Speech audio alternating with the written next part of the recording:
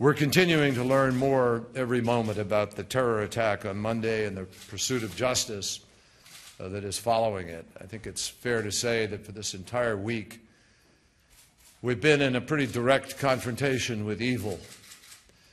And I want to congratulate and thank all the law enforcement authorities for the extraordinary job that they have been doing on behalf of our citizens.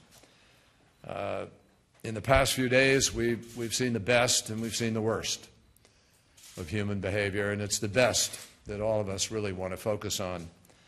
Like everyone, we're going to keep watching, and we'll await word from the law enforcement officers before commenting further.